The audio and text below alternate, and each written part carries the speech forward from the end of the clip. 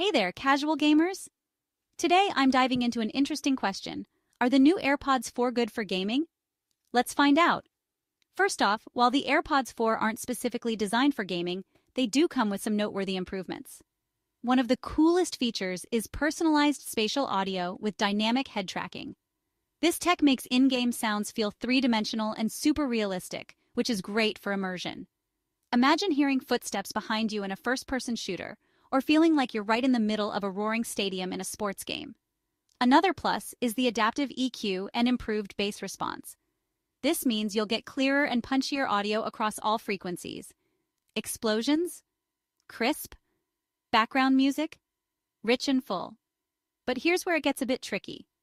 For competitive gaming, low-latency audio is crucial, and unfortunately, the AirPods 4 don't focus much on reducing latency.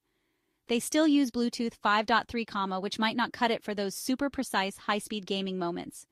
So, if you're a casual gamer looking to enhance your experience, the AirPods 4 could definitely add some flair. You'll get immersive soundscapes and great audio quality.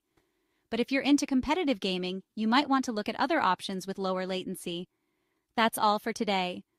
Don't forget to like, subscribe, and hit that notification bell for more tech insights. Catch you in the next one.